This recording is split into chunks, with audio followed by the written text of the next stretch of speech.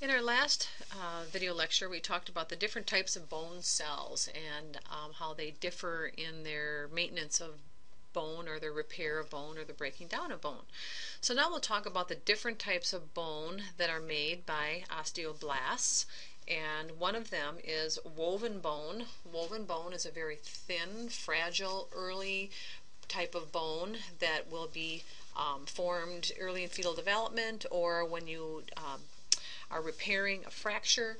As that site is rebuilt, the early bone is woven bone. So it's a more fragile bone. It's not something that can withstand a lot of stress or pressure, but eventually that woven bone will be converted to spongy bone or compact bone, which has a lot more strength and durability.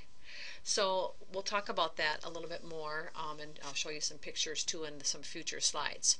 So we see this type of bone, woven bone, as a type of bone present during fractures and something we call remodeling.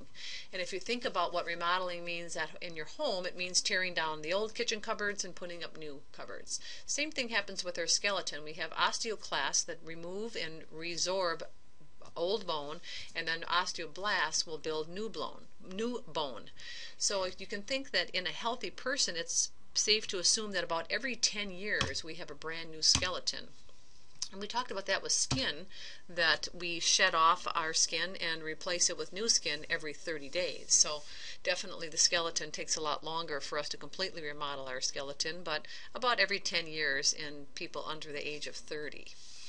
So cancellous bone is another name of that is spongy bone. We find this in the center of flat bones. As we can see here, this is a flat bone of the skull. It contains these tiny fibers of bone which will give it a spongy appearance. We also find it on the ends of our long bones in the epiphyses. We can see these tiny fibers of bone. So what makes spongy bone spongy in appearance are these fibers, which are called trabeculae. So you might want to highlight this term here. Trabeculae are these thin fibers of bone that give spongy bone its spongy appearance. But these trabeculae align themselves along lines of stress. So what we see here, these blue lines, show how the trabeculae align themselves with, say, weight-bearing exercise. For example, if someone was a walker or a runner, their trabeculae, the osteoblasts, would be stimulated along these lines of stress to build trabeculae. So the trabeculae will line up along that stress line. So the trabeculae are layers of bone, solid bone here, that are laid down in these circular layers which are called lamellae. And within the lamellae are the osteoblasts that were once, or that are now converted to osteocytes, that lie in this hardened matrix. Remember, the osteocytes are simply osteoblasts that have matured as the matrix, the bone tissue around it, hardened.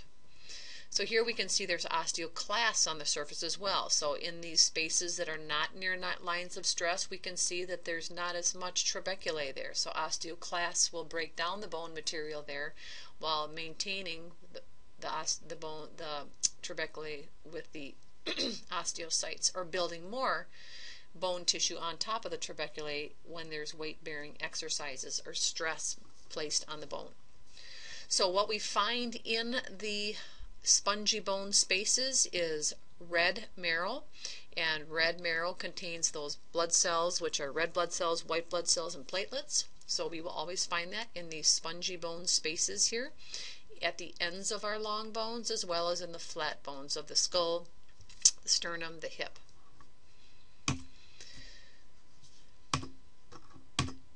So looking at compact bone now, compact bone is solid bone. We don't see these wispy fibers, these trabeculae. We see solid layers of bone. Again, layers of bone are called lamellae, but it's solid bone tissue. So that's what makes it compact. Compact means very dense, full of bone matrix with no spaces other than these tiny canals where we see blood vessels and nerves running through the center.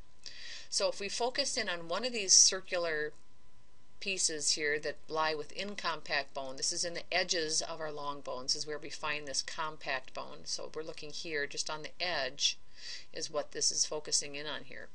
So if we focus on one of these circular pieces here, the entire piece is called an osteon. So this whole unit of different circular layers is called an osteon. And each layer of bone excuse me, is called a lamella. So more than one we call lamellae. We put an E on the end. If it just is one, then we call it a lamella.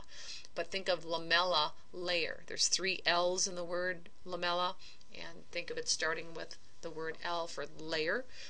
So these are layers of compact bone, layers of matrix. So this is calcium and collagen and proteoglycans, phosphate, calcium phosphate, providing hardness and flexibility.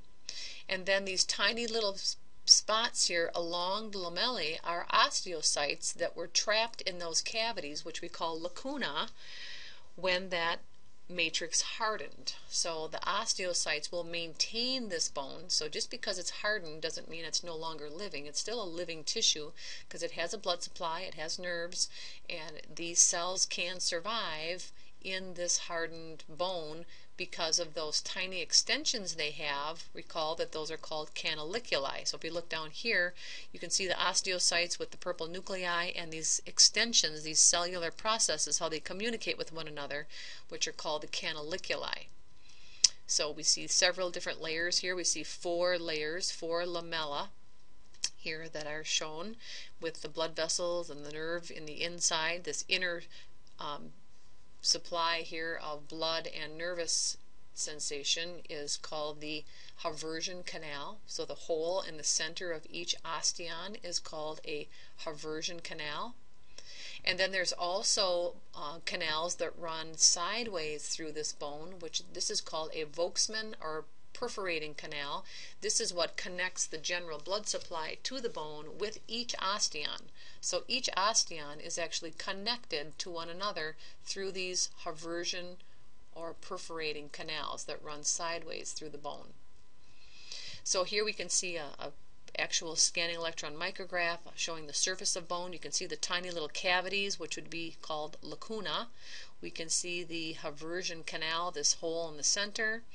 And in this one, this is a tissue slide of compact bone. You can see the Haversian canal. You can see each dark spot is an osteocyte in a lacuna.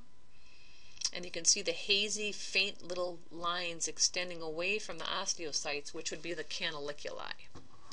So lots of terminology here. I recommend going over that, printing off a blank copy of this picture. We have one in the PowerPoint for lab. There's also a picture of an osteon model in our lab folder. I would recommend printing that off and practicing labeling with the terms like lamella, lacuna, osteocyte, canaliculi, osteon, Haversian canal, Volkmann's canal, and that'll get you ready for the lab exam. For our purposes in lecture, you need to know the function of these structures. Here's another tissue view of some of the structures. Here we can see a Volkmann's canal connecting 2 osteons together. And remember, the one running down the center of each osteon is called a Haversian canal. And again, you can see the hazy canaliculi, the little extensions coming off of the osteocytes that help those cells communicate with one another in this hardened bone matrix. And that concludes our discussion of the different types of bone. We'll pick up next time with bone development.